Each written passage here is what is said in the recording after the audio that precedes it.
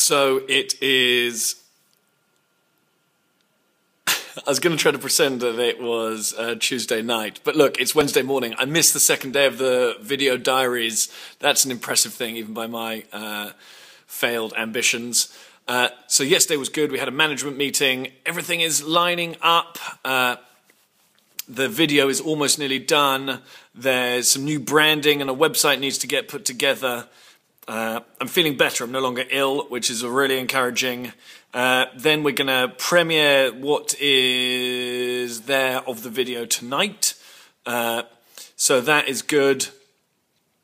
Meeting up with Pippa today, and Pippa's been away in Spain, so it's going to be lovely to see her.